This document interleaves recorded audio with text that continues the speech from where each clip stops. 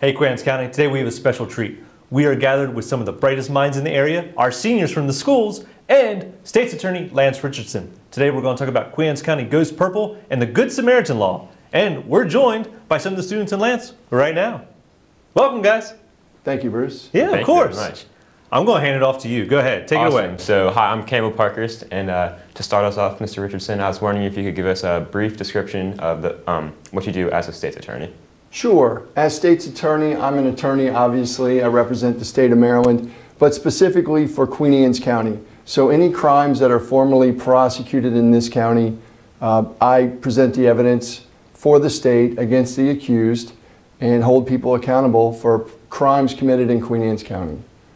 Hey, Mr. Richardson, my name is Aiden Myers, and I was wondering, what exactly is the Good Samaritan Law? That's a good question, Aiden. It was created about 4 years ago, this law, and it was designed to prevent people who are suffering from overdose, medical emergencies, from alcohol or drugs.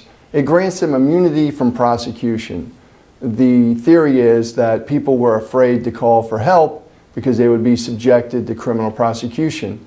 This law protects people from prosecution and gets people to call 911 and seek emergency assistance so that we can avert tragedies and deaths which happen on a regular basis from opioid overdoses.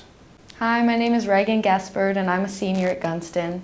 So this law, we have all of us here, we're going into our senior year, but not all of us are 18 yet. How does this law pertain to minors and what can it do for us? Minors who use alcohol and drugs are subject to prosecution in the juvenile system. This law protects you from juvenile prosecution as well.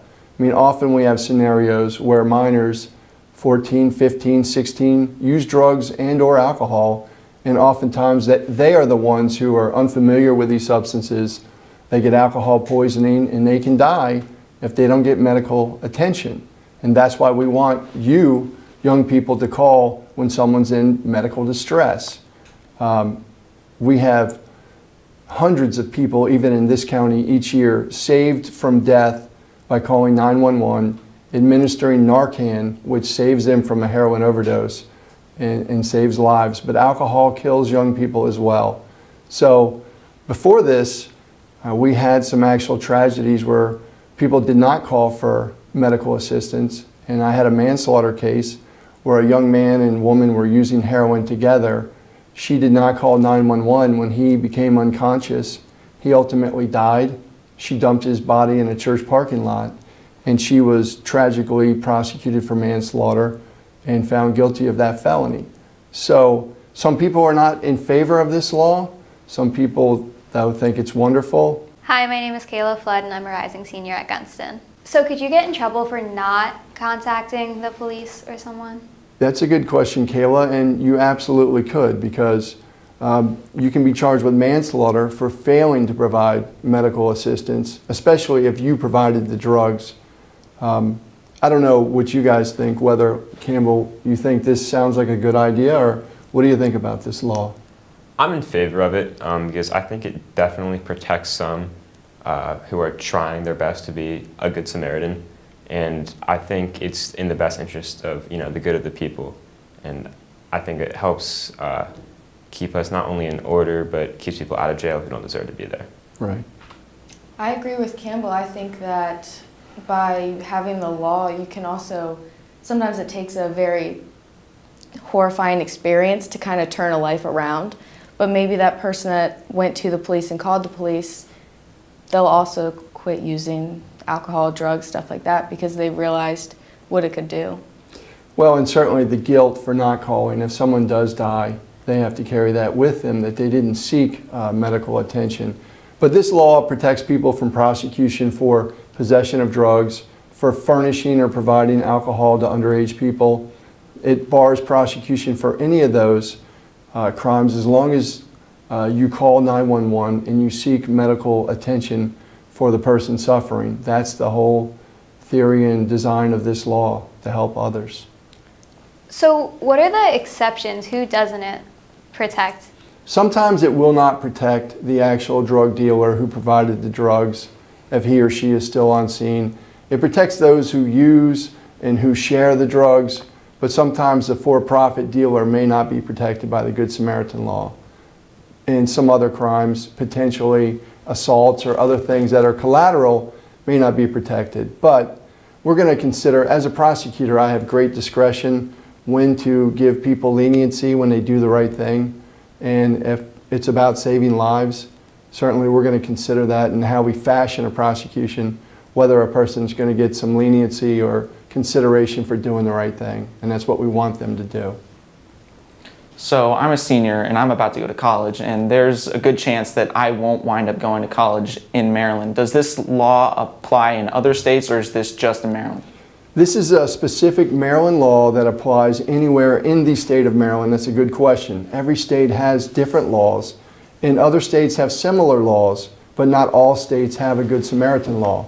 We did not have one before 2016, so in the past there were prosecutions for people calling 911. So wherever you go to school, it's always good, though, to know what the laws that may be in effect.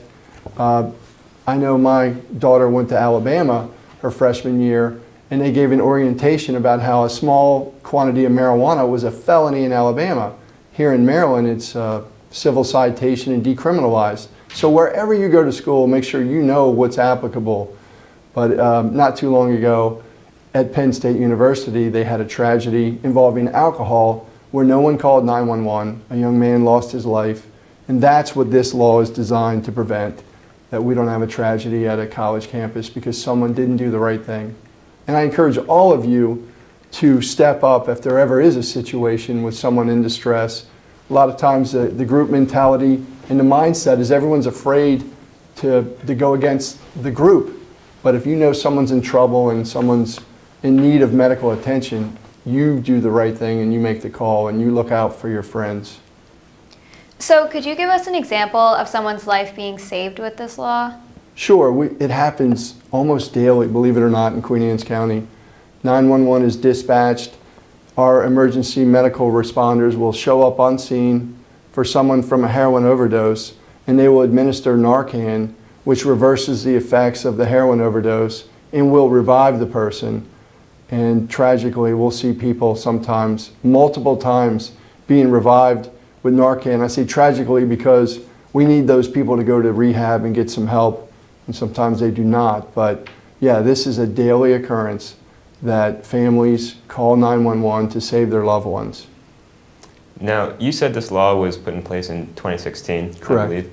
Were there any specific events leading up to that, to the point where the law had to be implemented? The case I had was one example of many, where just the young lady was afraid to call 911 because she thought she would be charged with possession of heroin, and she might have been, but being charged with manslaughter is so much worse. That's a 10-year felony.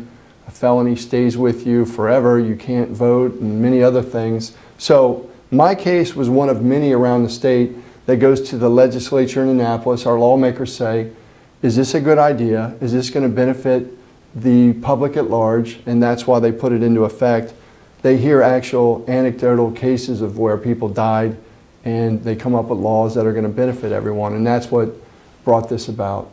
And this opioid addiction right now, this epidemic is worse than ever. This law is so important right now. We didn't really have heroin overdoses 10 years ago like we have the last few years. I have one quick question for you. Yes, sir. So what's it like to be able to have students come to you and want to ask these questions and be involved in the community? It's great. I appreciate the interaction, their interest in the law, and fortunately I don't get to meet good students like this on a regular basis. They don't get in the system, which I like, but I don't get to interact with them that often. So it's great to see our young students, and they're about to go off to college after this year. So it's great to interact with them and get to meet them. Right. And you guys just got free advice from an attorney. Do you know how much this would cost for people to get this kind of time? Let's hope they don't need to use it. But Well, I want to thank you guys, the students, for coming in. And I want to thank you, State's Attorney, for taking the time to talk with them. This has been great. you're welcome. Yeah.